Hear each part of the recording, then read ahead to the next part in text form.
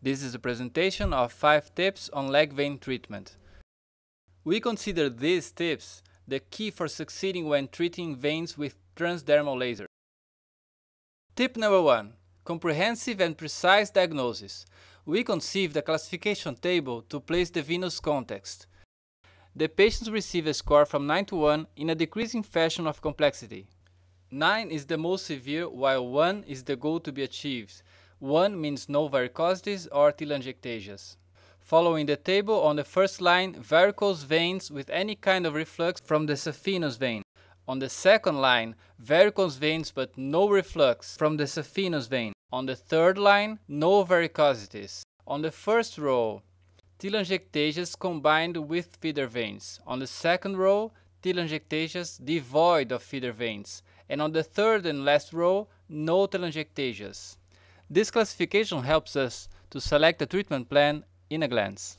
Scores 9 to 7 generally need a more invasive initiative. Note that patients scoring 2 are the best results for any kind of sclerotherapy for the absence of feeder veins and varicosities. Tip number 2. Go for the feeder vein. Blame not the method. There are 3 ways to clinically estimate if a telangiectasia or a group of them is related to a feeder vein. First, naked eye visualization. Second, decompression test. And third, lack of response to treatment. Besides clinical exam, feeder veins may be found through contrast venogram, transillumination, ultrasound,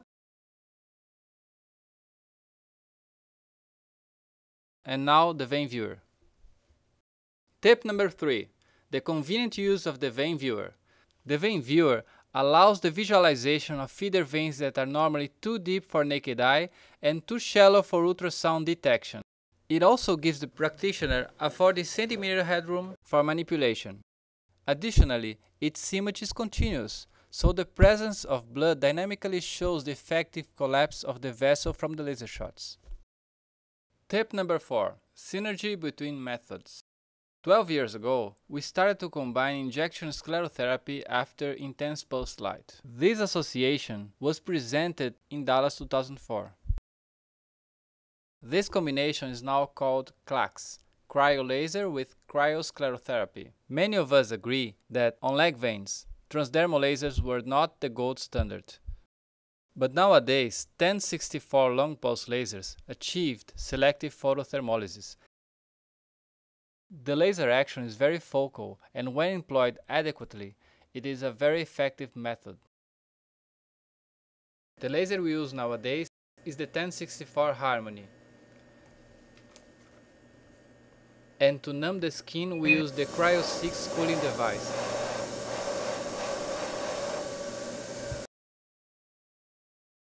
Settings we use today are 60 milliseconds pulse duration and effluents of 120 to 150 for feeder veins and small varicose veins.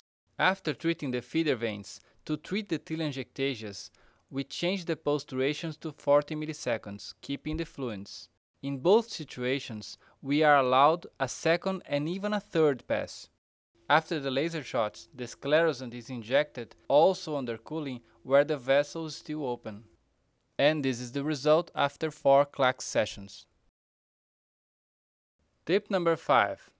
Picture everything. Patients often don't remember their initial states. More than once, I thought that I wasn't succeeding before repeating the picture and comparing it to the control. Believe it or not, after 7 months of treatment, this patient was still insisting that her legs were not responding. The 9 to 1 score translates a treatment-oriented table. It helps to avoid misdiagnosis and, consequently, treatment failure. Photo-pletismography subsequent to ultrasound evaluate the functional state caused by the reflux. Both help placing patients on the first and second line. The VeinViewer is crucial to find invisible feeder veins and to prevent that patients on the first left row end up on the center row. Moreover, before and after photos show to the patient the valuable treatment done. Here are some examples. Conclusion. Using this peculiar combination of light, sugar, and cold air, we were able to avoid phlebectomies in 86% of 140 patients, scoring 6-3 on the table you've seen. And more importantly, avoiding complications like skin ulcers, anaphylaxis, and embolism,